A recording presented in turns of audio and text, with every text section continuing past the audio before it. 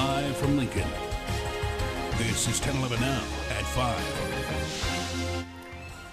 Coming up, discussing the dollars, the latest in the plan to transform an abandoned Lincoln shopping center. Plus, showing off some new threads, the Huskers paying tribute to the early 80s. First, it's an especially big day for Lincoln's youngest students.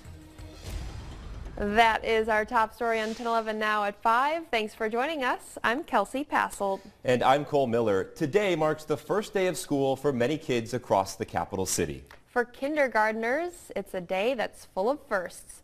10-11 Now's Madison Pitch joins us in our studio with the details. Madison. Right, Cole, Kelsey. Today I met up with Shavis and his daughter Nevaeh. Today was her first day of kindergarten. Shavis tells me Nevaeh has been playing school for a while and even assigns herself homework.